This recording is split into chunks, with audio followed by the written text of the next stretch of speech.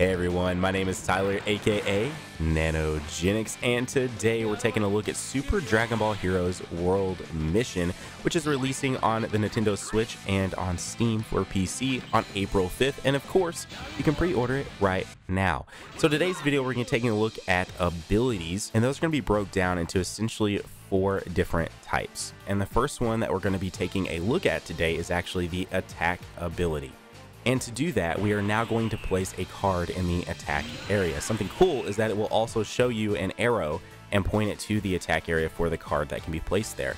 For today's example, we are using a Vegeta hero here. It is now going to show us the attack ability that we used here with Vegeta, which was called Enraged Prince, which gave us plus 1000 to our damage during the attack phase. Different heroes will have, of course, different ability effects, which you can check out under the ability effects menu.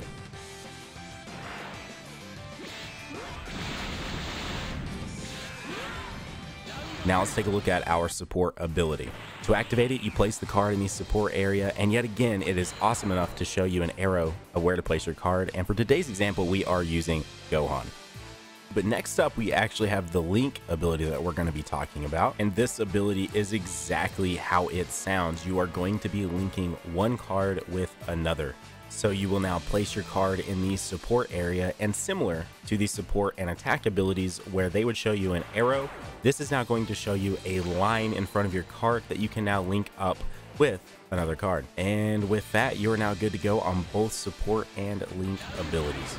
Lastly, we now have our auto ability, and like before, it is exactly how it sounds. It activates automatically when certain conditions are met. Also, as mentioned before, these can completely differ between each hero card, so the requirements to activate an auto ability, as well as just the auto ability itself, can totally differ between each hero card that you are using. And that concludes our abilities tutorial here on Super Dragon Ball Heroes World Mission, again out on April 5th on the Nintendo Switch and Steam on PC. My name is Tyler, aka Nanogenix, and I hope you have a wonderful day.